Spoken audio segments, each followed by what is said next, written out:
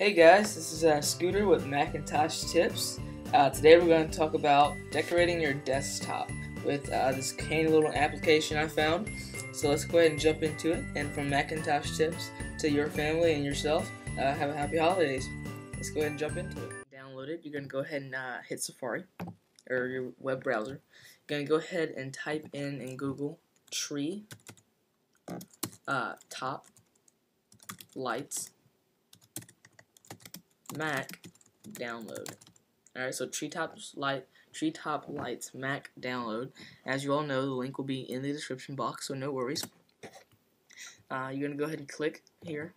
Alright, and you'll be brought up to this site, which shows pretty much all the information. You can read that. And you're going to have to download it. It's free, so no worries there. Hit the first free download.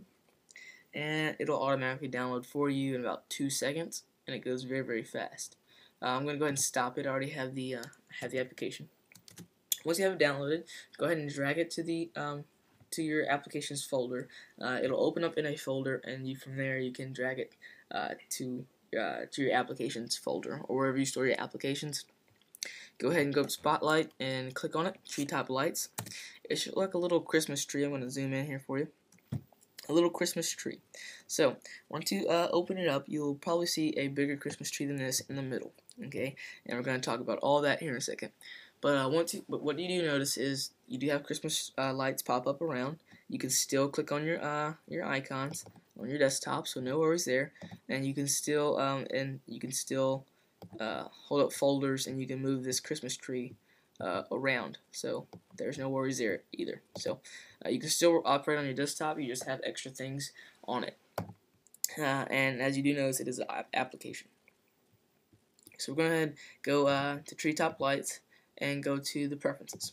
Okay, as you do notice, there is a Santa Claus flowing past as well. That goes past periodically. So you can customize this tree. You can show the tree. If you don't want it, that's fine. You don't have to have a tree, or you can have one. You can have a star on it. You can tint the garland, take that off. You can customize the garment, the color of it if you like. So you can do a lot of things here. You can have ornaments, you can have no ornaments, just a blank tree. I don't know why you want to do that, but you can have that.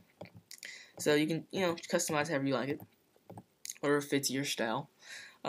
We have how you want the lights to look. If you want candle lights or however, you can have them blink, and you can customize how fast they blink. If you want to blink real fast or blink pretty slow. So it doesn't matter, however you like it. Countdown. As you see, there's a big 19 on the tree. That's because there are 19 days until Christmas. So you can pretty much customize that. So if I wanted the date to be 24th, it would change to 18. If I want it to be the 30th, it'll change to 24. So you can customize the date you want it to target to, which is pretty cool. And things like that. And you can also change the color if you like. Again, make it very customizable. And it'll look like a candy cane if you hit this application, hit this button here. Or you can not have that and make it plain. You can make it the 19 as big as you want or as small as you want.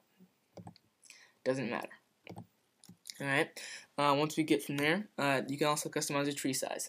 So instead of it being this big on your screen, now you can make it this tiny and have it in like the corner of your screen.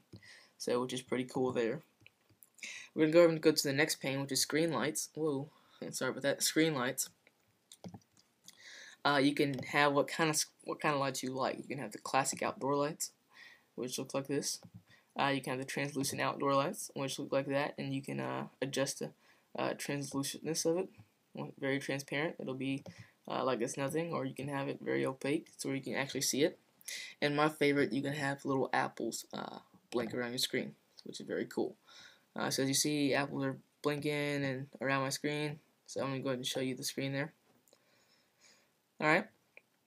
Once you get down here, you have the option to figure out where you want the lights to surround your desktop. If you don't want them on the top, you don't have to have them. You can just take them off.